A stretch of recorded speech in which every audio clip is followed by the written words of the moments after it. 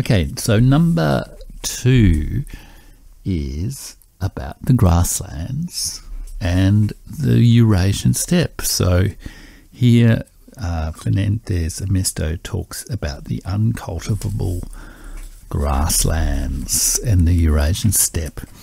And I spoke a little bit about the Eurasian steppe in the previous episode. So the great grasslands of the world include the Eurasian steppe, all the way from Manchuria to the western shore of the Black Sea, the Great North American Plain between the Rocky Mountains and the Mississippi Valley and the Great Lakes, and the North African Savanna and Sahel, which is that sort of strip up the top of it above the Sahara Desert. And these environments have been full of grass, I guess.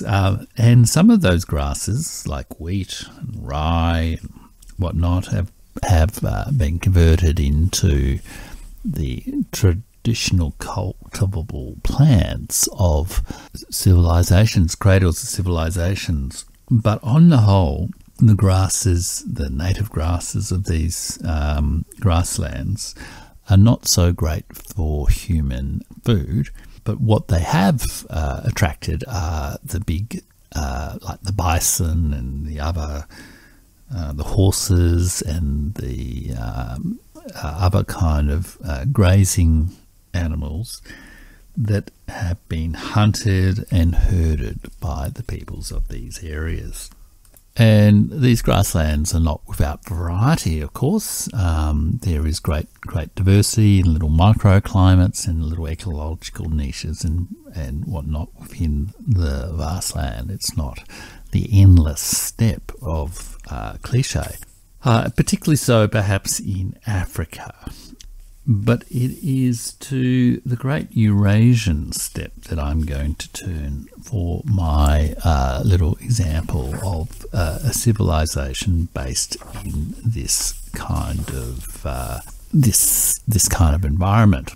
And the Eurasian steppe, Fernandez Amesto introduces as the wastes of Gog.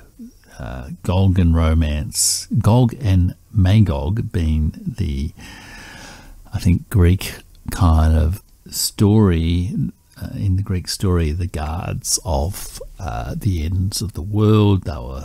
They sort of guarded the gates of Europe, so to speak, in the Carpathian Mountains. Gog and Magog, I think, are shown in one of the arcades in Collins Street, Melbourne.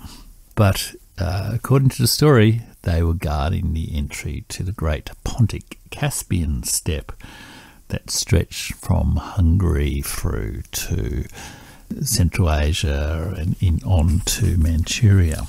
And this steppe has attracted much cultural commentary, especially, like, I guess, in Russian culture, because really Russia straddles the steppe and the taiga, or in the Russian world, especially if one includes the various former Soviet republics as well, Kazakhstan, Kyrgyzstan, etc., etc.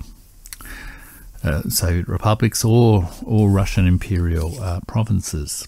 It can be a landscape of wind and apparent endless open sky, and it's evoked all sorts of descriptions as such.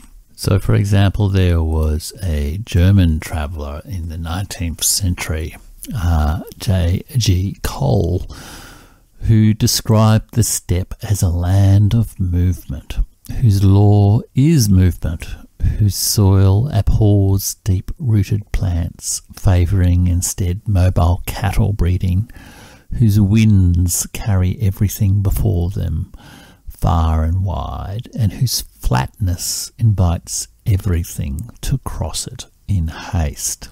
This is the terrain that Barry Cunliffe, the archaeologist, describes as the greatest natural corridor on Earth, and that Felipe Fernandez Ernesto describes as the highway of civilizations. So much has travelled over here, and the much debated territory of Ukraine is indeed on the great Eurasian steppe, the Pontic Caspian steppe, and there are many descriptions from previous times of peoples who have lived and adapted and travelled across Ukraine and the broader Eurasian steppe.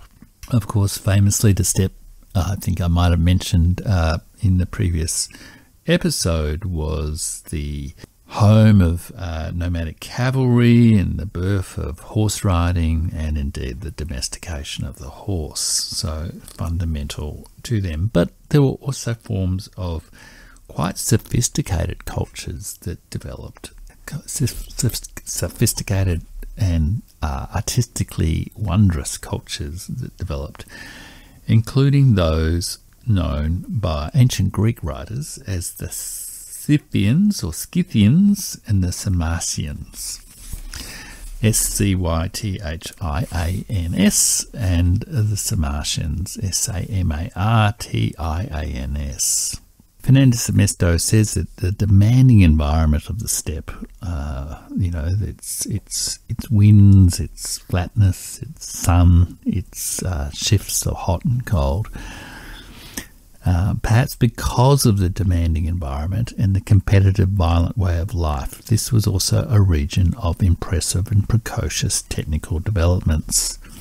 And hence we have the domestication of horses, the development of covered wagons, the horse riding, the stirrup, the cavalry. But we also have remarkable and beautiful ironwork and jewel work and gold work, particularly by the Scythians or Scythians. And the Scythians were horse riders, they were famous fighters, but they also were in regular trade with the Greek craftsmen, and many of them were based around the Sea of Azov and the north part of the Black Sea, where there is, currently fighting going on between Russia and Ukraine. This is in the era of second half of the first millennium BC, so say 500 BC through to those sites around the north of the Black Sea have found really quite significant and impressive and quite beautiful gold objects. I guess, what would you call them? Plaques and plates and jewelry, quite exquisite representations of humans and horses and trees and whatnot. Really quite beautiful if you kind of check them out. And it was, although some of those findings have been in southern Ukraine, and although times Ukraine has claimed, I guess, the Scythians as their own, it's generally thought that the home base, so to speak, of the Scythians was really southern Siberia, and that they extended out from around about 900 BC to 200 BC all the way westward across Central Asia into the northern Black Sea. And in the Hermitage Museum in St. Petersburg, you can go and actually visit and look at some of the extraordinary artwork that has survived around the Scythians.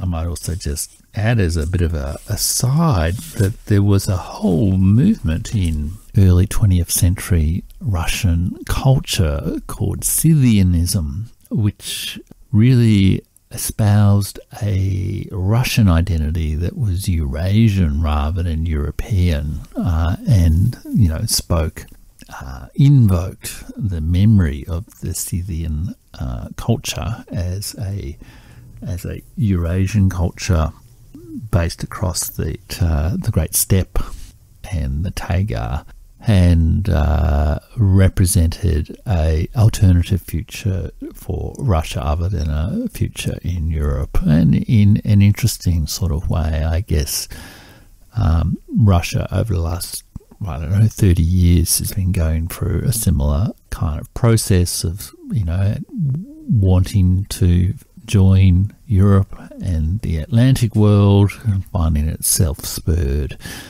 and then choosing to find its future in Eurasia as a kind of a multi-ethnic state in a multipolar world. Anyhow, so the Scythians are a very significant and important culture of the steppe that still have objects of extraordinary beauty still today.